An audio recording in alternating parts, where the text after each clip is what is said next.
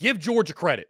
They handled their business. And that's really, guys, that's where I want to spend most of the time talking, because what I don't like and what I'm seeing after Georgia's 63-3 dismantling of the Florida State Seminoles, no matter how you feel about Florida State not getting in the college football playoff, I'm not going to sit here and tell you that you're wrong if you say that Florida State deserved an opportunity to go out and prove it on the field. That's why I'm a 12-team college football playoff guy. That's why I cannot wait until next year when we have a 12-team playoff and Georgia-Florida State would have been a playoff game. It wouldn't have been just the Orange Bowl like it was this year. You wouldn't have seen all the opt-outs. We would have seen Georgia take on the best version of Florida State. But as that game played out in a fashion that I think most of us expected, maybe not the 63-3 final, but the Dogs were a 22-point favorite in that ball game for a reason, right? As that game unfolded and that game played out, you started seeing it immediately on social media in regards to how the Orange Bowl is a sham. This game is a joke. It shouldn't be played. Poor Florida State. Woe is me. This isn't fair. Take nothing away from the game. Guys, here's what I don't get when you look at the Orange Bowl. Like, why are we making excuses for Florida State in this one? My biggest thing is this. I could argue Florida State had more to gain from the Orange Bowl than Georgia did. Even if Georgia, if FSU would have been at full strength, they go out there, let's say they beat Georgia. They pull the upset. I'm not changing the way I view the Dogs going into 2024. They're still a favorite to win it all. They're still Georgia. They're still going to be there, right? Florida State, though, had an opportunity to stick it to the College Football Playoff Committee, stick it to the college football world that believed they didn't deserve to be in. For Georgia, it's a feather in the cap, sure, to win the Orange Bowl, but I mean, they fell short of their goals also. And so what I think really irked me yesterday was seeing all this commentary on social media about, you know, poor Florida State, woe is me. Their guys chose to opt out. Their guys chose to quit. Call it for what it is. Georgia was playing for as little, quote unquote, as FSU was. The entire offseason, guys, all we talked about was, can Georgia three-peat? Can they go back to back to back? That's the entire, guys, it felt like the regular season for them at times didn't even matter. They couldn't win by enough because the entire measure of the season was, well, is Georgia going to win 3 in a row? Are they going to win 3 in a row? Are they good enough to win 3 in a row? Georgia all year was being measured against, are you good enough to win 3 straight national championships? It wasn't measured against, are you better than the SEC East? Are you better than the SEC? It was measured against, are you good enough to win 3 national titles? Florida State, they were a hot commodity over the offseason, but I mean, I think people were split very 50-50 whether Florida State was going to be worth the hype or not. And it turned out they were. They were a really, really good football team. But I mean, Georgia had as little to play for as FSU. So why aren't we spending our time and our energy giving more credit to Georgia's players and their culture and their buy-in for being invested and caring about a quote-unquote meaningless football game? Again, Georgia won that game. Woohoo, big deal. Florida State had more to gain from winning it. And still, those guys that Mike Norvell brought in, and I'm not saying they made a bad decision. Listen, make a business decision. I get it. Trust me, I get it. Make a business decision for your future. But I don't feel bad for Florida State. That's what I'm getting at. I don't feel bad for FSU. Their guys chose to opt out. That's it. And did they get snubbed? Did they get screwed from the college football playoff? Yes. I'm not saying they didn't, but it kind of irked me yesterday seeing all this commentary on social media that the whole woe is me attitude for FSU. Like, nobody made them opt out, guys. Nobody made them opt out. And Mike Norvell in post game saying that if they'd have lost the ACC title game, maybe things would have been a little bit different in regards to maybe their players would have taken the approach of, let's prove our doubters wrong and let's go win an Orange Bowl. I mean, maybe, but I just, if you didn't want to play with what was on the line for Florida State, which was sticking it to the doubters, sticking it to the committee, showing that, hey, y'all got it wrong, you had the chance to do that if you're FSU. Florida State had more to gain. And their team, their culture, I'm not saying Mike Norvell's a bad coach, a bad leader. I'm not saying the culture in that room is bad, but there was a difference. Georgia's guys all could have opted out. They all could have.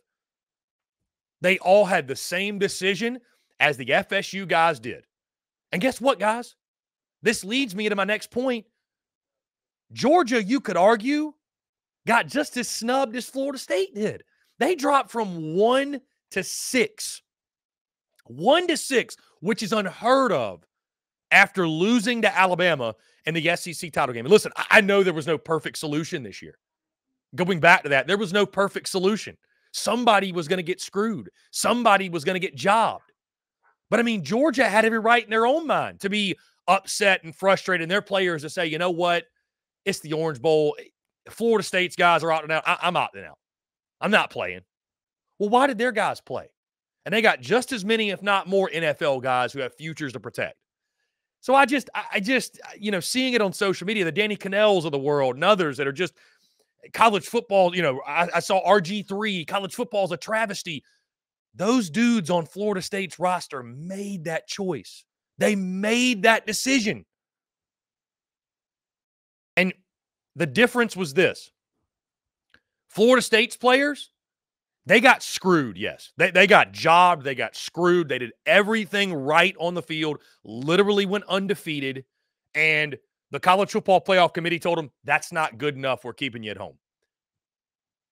Their team had an opportunity to win the Orange Bowl, stick it to them. And they said, it's a big deal, but it ain't that big of a deal.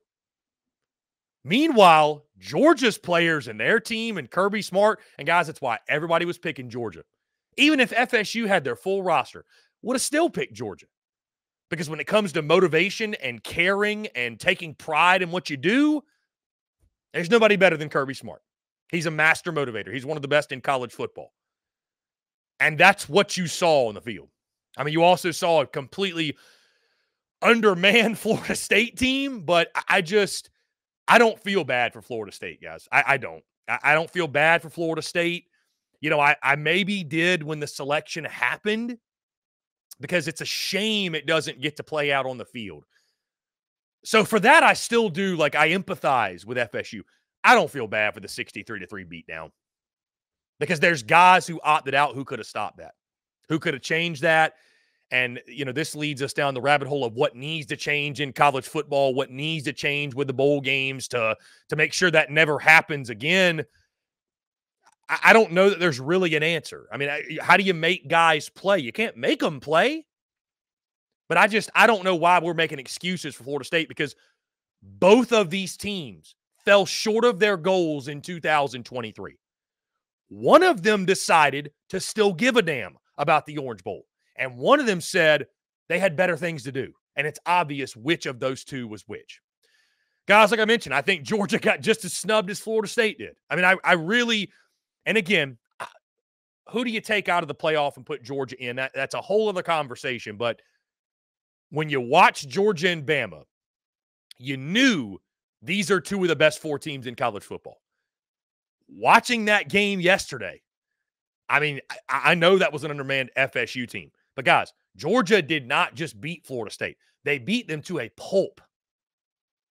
They beat their brains in. They did what they wanted to do with them. They played their backups and their third stringers in the second half of the game for pretty much the entire second half. That game was over at halftime, guys. That was TCU all over again. So, I mean, I think you're sitting here, Georgia, this morning, you're like, we should have gotten a shot. Because I tell you this, guys, right now, I'd take Georgia over Washington.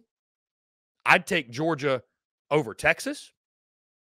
I'd take Georgia over Michigan. And guys, I'd take Georgia over Bama in a rematch. I really would. I would take Georgia over Bama. I would bank on the fact that Georgia would not shoot themselves in the foot and make those same mistakes they made in the SEC title game. And that's not how it works, but I'm so happy we're going to 12 teams next year because it needs to play out on the field.